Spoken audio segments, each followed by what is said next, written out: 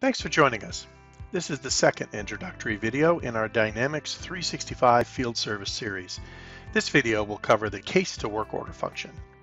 I'm Ken Farmer, President and Solution Architect for Dyn365Pros. Let's get started. Dynamics 365 Field Service uses built-in workflows and processes to help your team be more efficient.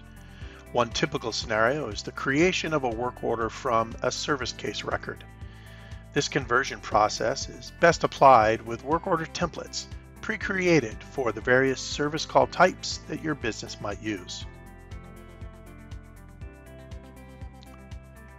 As part of your ongoing administration, users will create templates or incident types that will be used over and over to populate data to the work order when they get created. An example would be a regular service maintenance visit. This incident type would have certain parts, labor hours, and service tasks that always apply to this kind of service call. Converting the case to a work order is simple, especially when you have the various templates created. You can create and use as many templates as you need. Users will fill out the information needed on the case record, then click Convert Case to Work Order. When the new work order record opens, you will see all the information from the case and the incident type populated correctly. The rep makes any adjustments, can add suggested service times, and then the work order is ready to schedule.